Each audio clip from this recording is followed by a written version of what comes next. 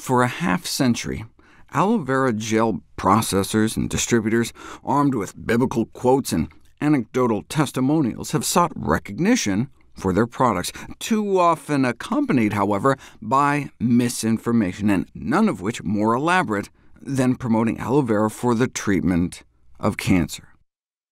But check out this recent case report. A 64-year-old Hispanic woman with a tumor on her eyeball, which looked like a classic case of ocular surface squamous neoplasia, a type of eye cancer, and therefore surgery was recommended to remove it. But the patient declined the surgery and instead initiated the use of concentrated aloe vera eye drops 3 times a day, based on a friend's suggestion. Just some off-the-shelf aloe vera gel product. And to the doctor's surprise, the lesion showed significant improvement after just 1 month, and 2 months later it went from this to gone completely. At the time of writing, it was 6 years later, and it appeared the cancer was gone and stayed gone. Now, normally you'd go in and cut it out with wide margins to make sure you get it all, because despite the best efforts of the ocular surgeon, recurrence rates as high as worse than a flip of a coin have been reported because there's little bits of cancer you miss on surgery. And here, there's this tumor that disappeared without surgery. Are we sure it was cancerous, though? Well, she refused a biopsy, so we don't know for certain. However, it did have all the kind of defining characteristics, and so to see it disappear without any side effects and stay gone is pretty extraordinary. Surgical resection still remains the recommended treatment, but at least there's an option for patients to try if they don't want to go down that route. Of course, this was just a single case report, no control group. It's not like she had tumors in both eyes and just tried the aloe on one.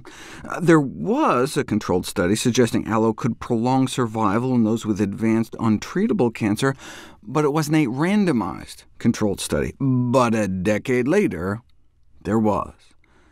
Hundreds of patients with metastatic cancer randomized to receive chemotherapy with or without aloe.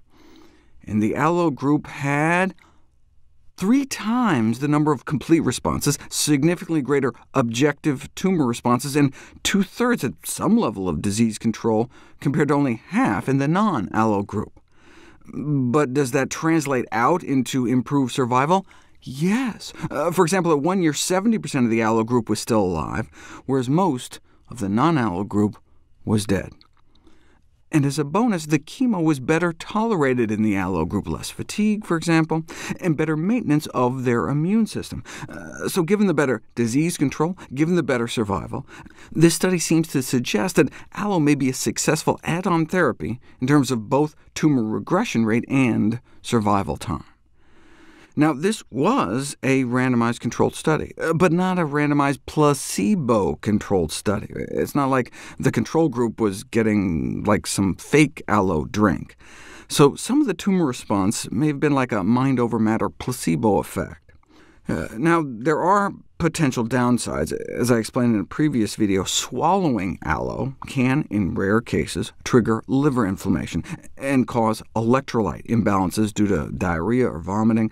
For example, there was a case reported of an aloe-induced low potassium in a patient with breast cancer, which rapidly resolved once she stopped the aloe, thought due to the laxative effect aloe can have. If you want to talk to your doctor about giving it a try, note this was not aloe vera, but Aloe arborescens, a tree-like aloe that can grow to be like 10 feet tall. The concoction they made was a mixture of about 2/3 of a pound of fresh aloe leaves to a pound of honey, plus about 3 tablespoons of 40% alcohol, given orally at a dose of 2 teaspoons 3 times a day, starting 6 days prior to the onset of chemo.